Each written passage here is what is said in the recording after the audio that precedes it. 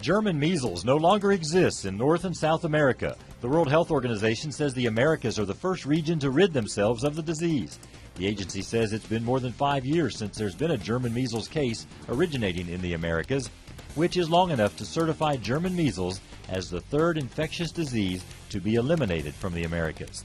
Smallpox was eliminated in 1971 and polio in 1994. Vaccines against German measles, also known as rubella, were first licensed in 1969. A cybersecurity firm found 90% of credit card readers currently use the same password. The passcode has been set by default on credit card machines since 1990.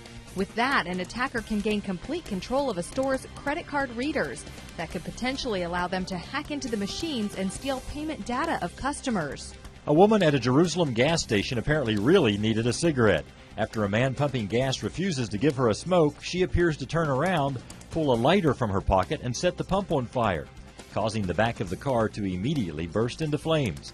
The woman was arrested. Remarkably, no one was injured. This lava lake runneth over in Hawaii. You're looking at the lava bubbling over a crater on Mount Kilauea.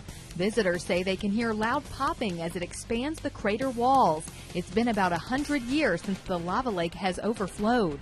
A major accomplishment in the world of motocross. Nitro Circus Live star Josh Sheehan conquers the most dangerous trick in action sports, successfully completing the first triple backflip in the sport's history.